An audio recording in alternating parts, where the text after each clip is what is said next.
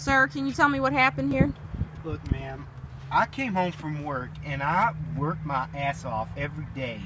My brother does not do one thing around the house. All he does is play video games. He won't work. He keeps growing marijuana in the garage with the door open. He won't keep his snakes in his cage. And he lets them get in my bed, and I'm sick of getting them out of there.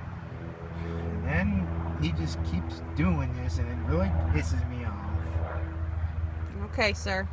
Do you have anything else you'd like to say? Well, will you tell him that he's getting a job and I ain't paying for his phone bill and he's getting his own place too? Okay, sir. I'm going to go talk to him.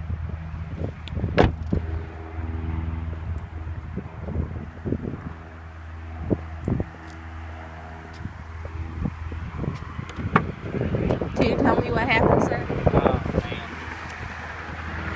I was playing my game Atomic Dove. You can check online on my web browser to see exactly what time I was playing to. I ain't lying.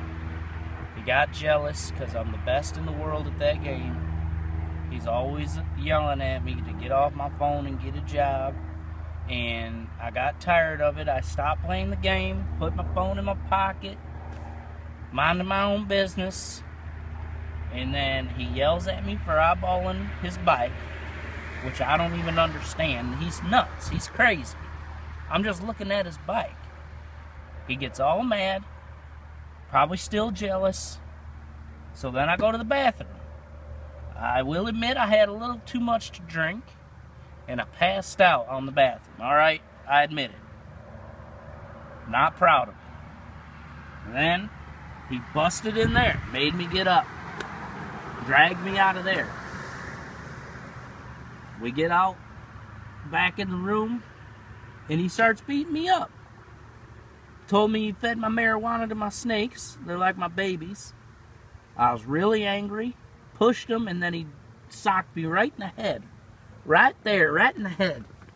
You see that? Yeah. And uncalled for. Grabbed me by my ponytail, which I love so much. Knocked into my TV. You know, almost knocked that on the ground. Who'd pay for that?